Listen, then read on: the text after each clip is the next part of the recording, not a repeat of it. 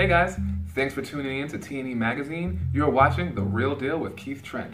So, let's just jump right into it, guys. Fences. My goodness, what a fantastic film. It's so rare that we get great films that translate from the stage to film. And this is one of those movies that gets it right. I mean, Denzel Washington and Viola Davis, could you really mess that up? No.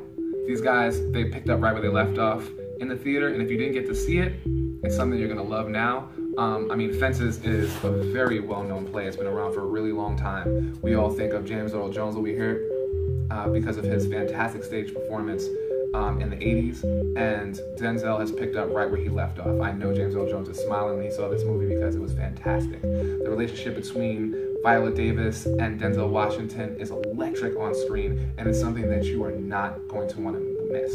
There's a reason why she didn't win an award already for this film, and you're going to see why when you check it out. Also, we have the movie Lion, which is based on a true story. It is a harrowing tale of an orphan from India, or say a child from India, who becomes an orphan when he gets lost after being separated from his brother and gets transported 1,500 kilometers away from home at 5 years old, having no way to find his way back to his family. He is then adopted by an Australian family, taking in the mother played by Nicole Kidman, who is fantastic. The way that she just shows her love for this child that she's brought into her world, who is clearly an underprivileged child and has missed so much and is trying so hard to get back to his family. He is forced to then, become a part of this brand new culture that is so much different than his own. And then when he becomes an adult, we get to watch him try to journey back to his family. And there's just no words that I can even use to explain to you how incredible this tale is. I mean, it's real, and you feel every emotion that this character goes to, and you're just cheering him on, like hoping he's gonna get back to his family and find them. And it's a movie that will really compel you, and you're gonna get very invested in this film. So it's definitely one you're gonna want to check out. Also, we have the action movie Sleepless, starring Jamie Foxx. I mean, I could stop right there. Everybody loves Jamie Foxx. We also have Gabrielle Union in there. And some great cameo performances. We have a fantastic villain, which is everything that you want to see in an action movie. I mean, it doesn't do more than it needs to do. It is short, sweet, and to the point, and it's going to keep you on the edge of your seat. There's lots of action, there's great car chases, great fight sequences, the type of action movie that you want in a big blockbuster with big stars. And finally, we also have Zodiac Sign coming up, which is a BET movie. I haven't seen it just yet, but when you get that review, you're gonna love it. I can already tell by the trailer that it looks like a very interesting love story. One of those movies that we love to see on BET that shows our people in the right light, shows our creativity, shows our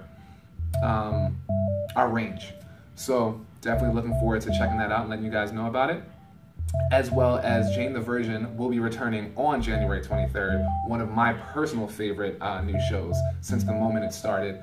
It's telenovela style in the way in which the characters live their lives and the way the story is told, yet at the same time has such heart and is layered, it has such layered depth that you take the ride with the characters everywhere they go, and no matter what ridiculous plots are thrown in the writing, you still believe it because they somehow find a way to make every scene genuine. I think it's a light in which we see the Latina family that is very rarely shown on television these days, and I think it's something you guys will really enjoy.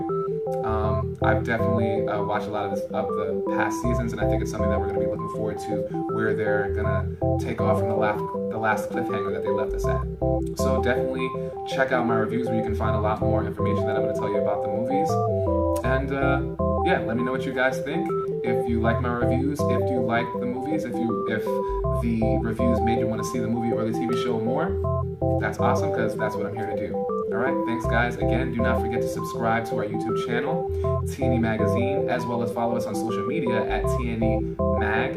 And don't forget to check out our website at tnemag.webs.com. Thanks again, guys. I'm looking forward to your input.